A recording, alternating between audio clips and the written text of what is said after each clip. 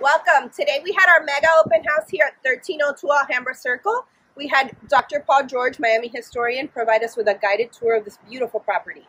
He was able to bring to life the history of Roxcy Bolton and her contribution to the women's movement. If you would like a private tour of the home, make sure to contact us. Really oh my gosh, we are so excited. Good to be here, really. So, have you been in the house before? I haven't, I'm just really impressed. Taking it all in? Yeah, taking it all in is the best way to put it, yes. Wonderful. Thank you so much, Dr. Paul George. Thanks for having me here, you've been really kind. I got my guided tour about a half an hour ago, and it's just great. So I'm delighted to be here. I met Roxcy over the telephone, and I'm going to kind of weave that into this particular. So I wrote up an outline I'd like to talk off of about her life, and she had such an incredible life. She was actually named for a Mississippi doctor who delivered her. She was born and grew up in a little tiny town called Duck Hill in Mississippi, supposedly named for a one-time Choctaw Indian chief who lived in that area, born in 1926. And here she ends up in Miami, but really in a national, international stage. I mean, she just really made the lights everywhere because of what she did. So she was a country girl, finished high school, never went beyond that in formal education, and of course became a powerhouse. At 10 years of age, she witnessed in Duck Hill the lynching of 2 young African-American males. And her son Dan, and Dan was like really the keeper of the flame of this family. She had several children. But Dan would say later on that he thought the entire town turned out, 500 people. And he maintained that that event just, I guess we could use it to traumatize her, but became a catalyst for her future activism. You know, working on behalf of people who really needed help, groups who needed help, genders who needed help. And this might have been the trigger for it. Everybody from the town came out for it. Unfortunately, that happened in a lot of small towns throughout the American South at that time, and later, and earlier. She arrived in Miami in the 1950s, real young, married briefly, about 5 years, had a child, and the marriage was dissolved. And she came back to Miami in 1964, having remarried a man named David Bolton, who was an attorney, but also a Navy commander at the end of World War II. And he was former chief war crimes prosecutor in the South Pacific after the war. So the guy really has some interesting credentials. They lived abroad in a few different places. Eventually, she wanted to come back here, so David came back here, of course, with her. And she lived in this beautiful home from 1965 till 1988. And here she found it, and she did so many things in the house. We had that wonderful guided tour. I might lose my job as a tour guide after the tour you gave me. I'm actually writing out very nervous about this whole situation. It was a great tour. But long story short, she found it, among other things here, and I'm going to get into her achievements very shortly. The historical marker outside has some of them listed. But she founded the Miami-Dade chapter of the National Organization of Women in the late 1960s. And it's interesting what happened, though. Soon after that, her husband, David, and she apparently believed that she was happily married to him, came home one night, sat at the dinner table, children around. They had 3, and she had a 4th from her first marriage, and announced that he was leaving the house. And he was leaving her for a younger woman, whom he married, and then apparently got married again and again. But there's a somewhat happy ending to this story, which is really amazing, after I'm sure a lot of years of pain. So he left, and then financial issues, because she was a full-time mom and a full-time civic activist with not much of a stream of money coming in, prompted her in the late 1960s to sell the house, late 1980s to sell the house. And she moved elsewhere. But what's interesting is that, once again, their son, whom I mentioned before, David Bolton, came to his mom one time, and this was probably at the beginning of this century, and he said, Dad's in really bad health, and she knew that. He'd had heart attacks and strokes, and he'd like to move in back with you, knowing that she would take great care of him. And so they came together again. And I kind of entered this is my disclosure, I entered this scene really in a very tangential way. I received a call from her about 2001, 2002, and she was wonderful. She was also in bad health by this time. And she said, I know you do tours of the Miami City Cemetery, and we know that's the most historic graveyard in Miami, if not the entire county. I believe it in the entire county it is. And I'm interested in buying a grave site for both myself and my former husband, who I'm real close to anyway. And I said, well, you know, the city, please come in and make yourselves at home. The city doesn't really sell lots of plots anymore in the cemetery. And they haven't sold plots in the cemetery for probably 80 years or so, probably since the 1940s. It's considered a city park.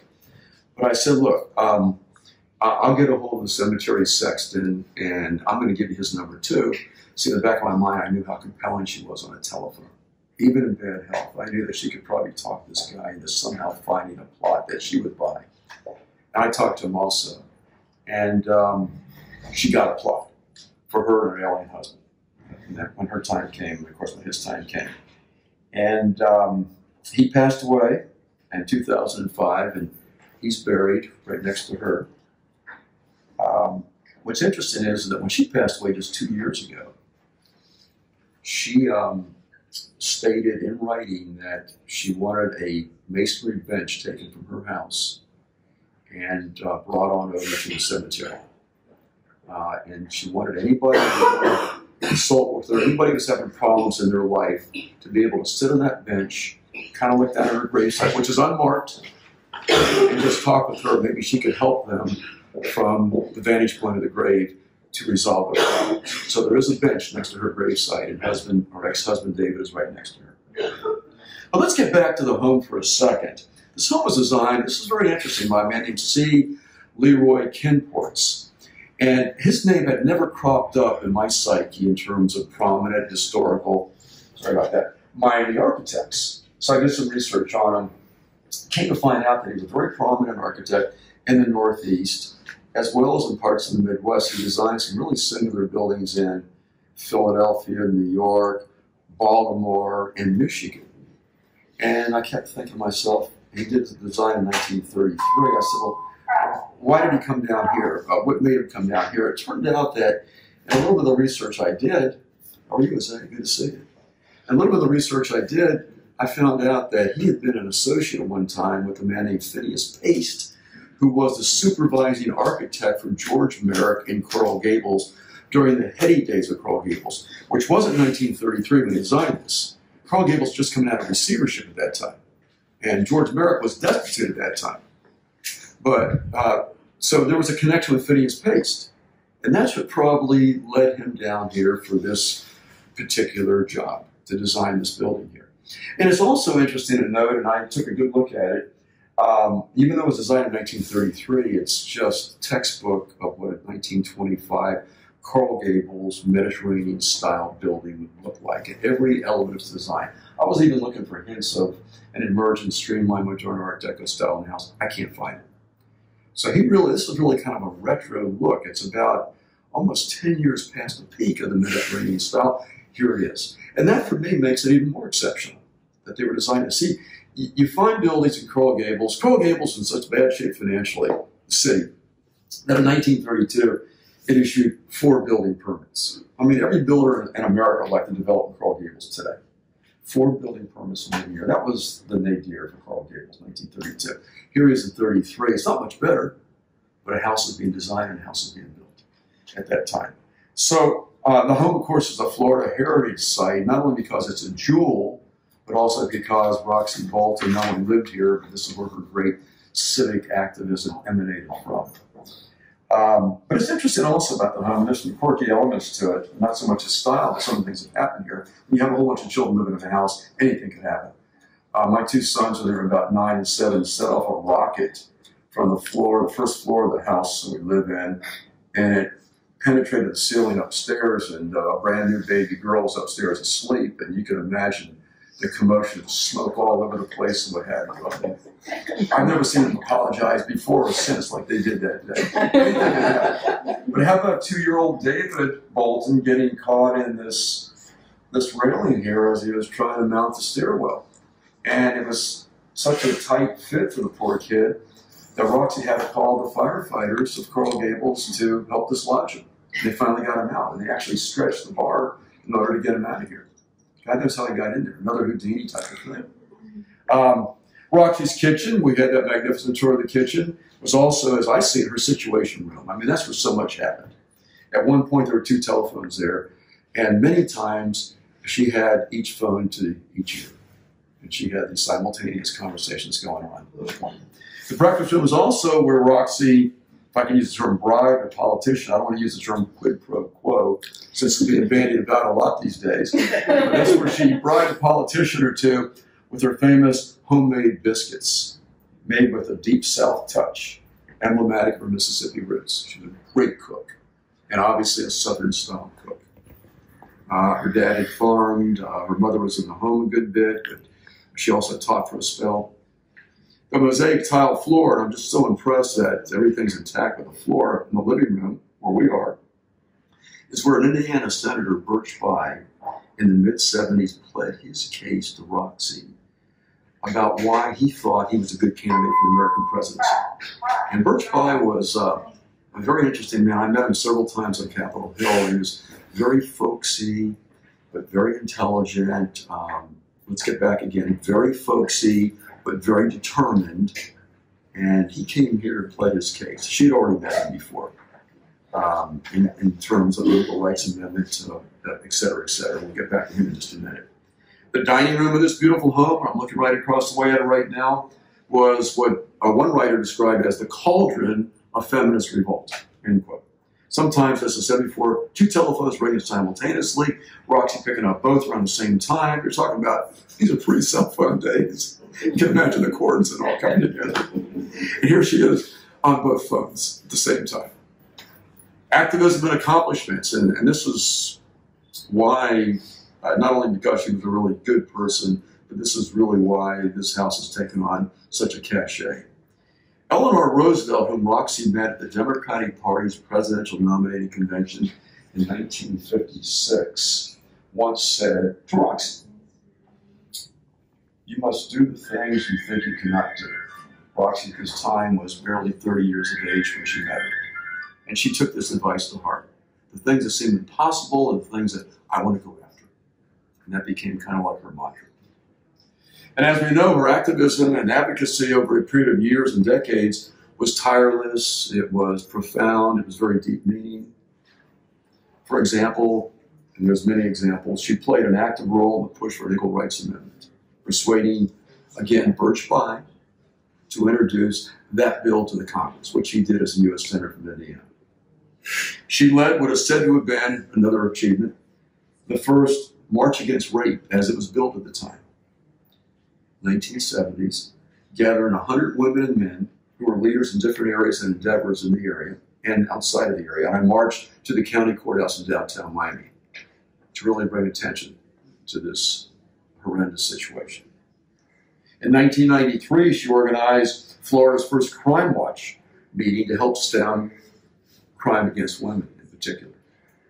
She, and this is one of the things that so many people remember about her, she also, even before that time, long before 1993, convinced the National Hurricane Center, which had headquarters down here, so it was kind of convenient for her to go over there personally, face to face. You know, it was tough enough to deal with Roxcy on the phone if you had a different viewpoint. To meet her face to face was absolutely intimidating.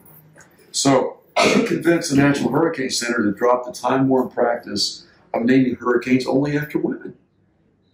And after nearly a 10-year campaign, that's how long it took the National Hurricane Service to begin to bend and yield to this. She never gave up. She was indefatigable on this. The National Weather Service finally, in 1979, dubbed a hurricane Bob, which was kind of a break from the past. And Roxcy's actions were predicated on her dislike of weathermen in general. In fact, she hated the idea that weathermen would gush something like, "Carol has destroyed Louisiana," or "Betsy has torn up parts of the Florida Keys." For her, this was a slur on women. Or as she argued, quote, "Women deeply resent being arbitrarily associated with disaster." At one point in this naming struggle, and again it went on for over 10 years, she suggested perhaps facetiously that hurricanes should also be called himicanes. Another time she thought they should be named for the more bloviating members of the U.S. Congress. After all, Roxcy suggested, quote, "Senators delight in having things named after them. Something like Goldwater annihilates Florida." How about that for a hurricane name? For Barry Goldwater.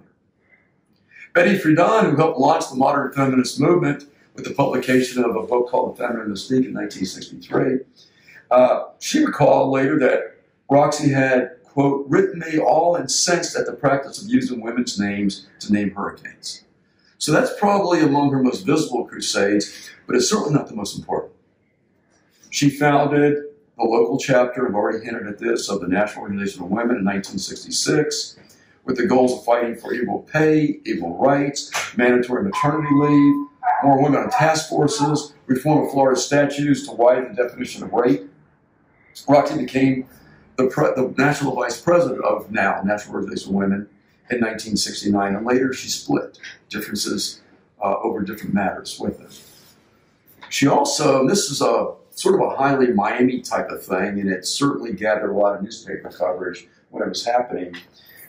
She fought to eliminate the men-only grills at local department stores like Burdines and Jordan Marsh, which were the two big department stores in and around downtown Miami. She argued that, quote, men and women sleep together, why can't they eat together? It's a pretty logical argument. After her stern lectures to the men's grill at Burdines and the captain's table at Jordan Marsh, the administrators of these facilities agreed to open them up to women too. When Roxcy received a letter from the manager of the Playboy Plaza Hotel over on Miami Beach as you're moving north about 2 miles past the Fontainebleau Hotel, inviting her to bring a meeting of the Florida or the Miami-Dade County Chapter National Organization of Women to the Playboy Club for a meeting, she went ballistic, asking him in a tart letter how he and his male staff would like to walk around with a wad of cotton for a tail, the Playboy bunnies. She prefaced this query with the following takedown. Your, quote, your colossal gall is exceeded only by my tolerance, despite the stress of my good nature. So she certainly had that vein of humor to her too. She waged, and this is so important, a successful campaign to overturn National Airlines policy of terminating pregnant flight attendants, and instead include in their contracts with the carrier the then novel concept of maternity leave, which would become eventually, not too long after this, universally adopted among airlines. She convinced Dade County, that's what it was called up until 1997, to establish a commission on the status of women. Some background here. On more than one occasion, Roxcy crowed that women were underrepresented in the Dade County Commission. At a time that she was beginning to talk about this, there were 9 county commissioners with just one woman commissioner among the 9. And so she helped found the Dade County Commission for Women that fought with some success, and eventually a lot of success, with the additional political empowerment of women. She established the county's first shelter for abandoned and homeless women. Another tremendous gain. It was said that Roxcy's phone during the high point of her activism never stopped ringing from women in distress or from other groups reaching out to her for assistance. She posted as widely as she could in those pre-internet days her telephone number to different women's groups. In 1972, Women in Distress was founded and lodged in a small home near downtown Miami. It was the first, and she got a gentleman, a mover and shaker in the community, to buy the house. It was the first of its kind in the United States. She also spearheaded the creation of the first rape treatment center in the United States. In 1971, Roxcy led a march in the streets of downtown Miami to draw attention to rape victims. 3 years later, a rape treatment center opened in Jackson Memorial Hospital. 2 decades later, it took a long time for this, the center was christened the Roxcy O'Neal Bolton Rape Treatment Center. In its storied existence, this treatment center, has treated thousands of victims ranging from, this is hard to imagine, age 2 weeks to 98 years of age. She organized the first crime watch in Florida. As an early leader of the National Organization of Women, Bolton was instrumental in securing, once again, Birch Bayh to put his magic wand over what she was doing with this particular issue. She initiated the push to designate August 26th each year as National Women's Equality Day, pushing hard on President Richard Nixon and his administration to make this day a reality. And they did. In fact, the proclamation was presented to her on the day it became official by Richard Nixon as president, who praised her for her diligence in making the day a reality. In 1971, And again, so much of that activism, late 60s, early to mid 70s, and then it continues beyond, but really the foundation was laid at that time. That was a period of tremendous activism period in America. 1971, she and a small cadre of women occupied the office of UN President Henry King Stanford, a usually very affable person, but he was very stubborn and opening up high-level administrative positions, chairpersons' positions to women. And very long story short, she had badgered him in her own inimitable way to move forward in this progressive step, and he had hesitated again and again. And so one day she gathered up 6 women, a small cadre of women. She said, bring your sleeping bags. We're going to invade Henry King Stanford's office in the University of Miami. We're going to occupy it until he makes these concessions. And they moved in there, occupied the office. They would not leave until he finally decided to make concessions. Concessions meaning that higher level positions now began to be open to women at the university, both in administration and in the academic areas. A regular at Coral Gables City Hall until shortly before her death, and she was very, very sick the last several years. She would still be helped over to City Hall when there was an issue on the agenda that she thought she really needed to be around for. And she advocated in her last years for the relocation of sidewalk trees. And she was always a longtime advocate of the black section of Coral Gables, which is on the other side of US 1, and is primarily Bahamian. And she railed against the controversial placement just in the last handful of years prior to her death of a trolley bar in that neighborhood, and was successful in negating that move. As noted, many of Roxcy's missions and advocacy began with a phone call to her home. How about this? Once a woman on the other end of the line had been arrested for indecent exposure for breastfeeding her baby in a Miami park.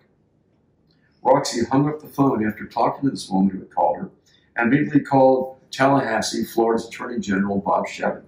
Bob Shevin was in a meeting, and so his assistant said, we really can't put you through right now. She said, it's an emergency, I need to talk with him. He left the meeting, she just bent his ear on the telephone, and she asked him this question, Shevin, 1970s, quote, did your mother breastfeed you, end quote. Roxcy eventually had the charges, was instrumental in the charges being dropped against the woman. As for the park, it was created in 1992, many years later. It is now the Women's Park, a county park, and the first park in the U.S. dedicated to women. Honoring past and present women leaders, it's located at 102nd Avenue and West Flagler Street. Again, it was created really to recognize the role of women, past, present, and future, for their contributions to make life better for people in Miami-Dade County. In fact, it was there, and on June 10th, 2017, that a celebration of life was held for Roxcy Bolton. Now, Roxcy assisted all those it seemed who came to her for assistance for, among other issues, better treatment for Haitian detainees, Crum Abbey Detention Camp, and their children. Women's admission to the nation's military academies. Legal backing for Miami mothers who wish to nurse their babies in public. She's also credited with opening the highly influential, especially politically speaking, Tiger Bay Club to women, which is where a lot of early political happenings take place, where people announce they're going to run for office or begin to gather support at a meeting like that. Roxcy Bolton initiated the rehabilitation program for young prostitutes in Miami-Dade County. This program offered educational opportunities to incarcerated prostitutes and labored to keep those released from incarceration off the streets and away from drug use. Roxcy held tightly to the belief that, and this helps explain a lot of her action, quote, no matter what anyone tells you, one person can make a difference. She also announced that, and I'm quoting here again, you have to dare to be bold. Women sometimes will talk about a problem, agonize about it too much. You've got to go out and, like the Marines, hit the beaches. You can't just hang around, you got to move, end quote. Her awards have been plentiful, as you can imagine. 1984, she was inducted into the Florida Women's Hall of Fame. 1988, won the Miami Herald Spirit of Excellence Award. 1999, this home was dedicated as a Florida Heritage Site. 2014, the National Women's History Project celebrated Bolton in Washington, D.C. as one of that year's History Month honorees. She was also honored by the venerable Miami Women's Club as, quote, a leading force of the women's rights movement in Miami. In 2015, Miami-Dade Parks honored her as a trailblazer during its 27th annual In the Company Women Awards ceremony. And so it just goes on and on and on. And if you looked at her obituaries, which I did, New York Times, Washington Post, the Telegraph in England, gosh, the name of the other great British newspaper based in London, London Times, they had obituaries on it. It was almost an international type of thing, certainly in the Western world. So this, in a brief way, is the story of Roxcy. But I was so touched, though, when she called me that day about her former husband, that she was taking care of him. And I had heard about her health as being bad at that time, too. And she wanted a burial site for both of them. And she was able to get that. And that really meant a lot as far as I was concerned. So I'm open to any questions you might have on Roxcy Bolton, who not only inhabited this house, but made this house really, I think, ground zero for so much of the women's movement in America in the 1960s and 70s and the 1980s. You know, even after she was out of here, she was still very active in things. Questions or comments anybody might have about this really unusual person? Very gracious person. That phone conversation I'll always remember. I mean, she was so endearing. It was unreal. Actually, when she called, she said, "Hi, very formal, Dr. This is Roxcy Bolton." I was mortified. I said to myself, what have I done now that she's going to This is probably, and again, this is more than 15 years ago. And so, you know, her activism was still very much around at that time, and I was just mortified, and then just, my God, just armed me completely. But any questions or comments? Is that cemetery right off the Sunset? No, that's Pinewood. Okay. Which opened in 1897, right. And this one did also. This is at 1800 Northeast 2nd Avenue. So it's about a mile and a half north of downtown. It was forlorn, abandoned, scary. Yeah. And now the whole neighborhood is just right next door here. Temple Israel's across the street. Yeah. SNS Bank across the street. And you wouldn't go over there, certainly not at nighttime. It was wide open at one point. Yeah, I used to work at Fincher's. And that was right next door. Yeah. For all those years. Yeah. And the neighborhood's gone crazy with redevelopment. So it's an interesting place once again. Yeah. Questions anybody might have? She was one person. Just a long list of achievements. I would hope that we could just achieve some of this, in our lifetime. But it's interesting because she was directly connected with the highest levels of power. Met Jimmy Carter, with Richard Nixon. You mentioned Birch Bayh. She was up in Tallahassee for a lot of major state issues in the state legislature. We might need her up there now, in fact, to shake up things a little bit. Yes, ma'am. She was in Denmark, right? It's not, there's no marker yet, and she's been buried there for over 2 years. She wanted a very simple marker that would say a woman, but it hasn't appeared. And her son Dan has really been this great force for the family.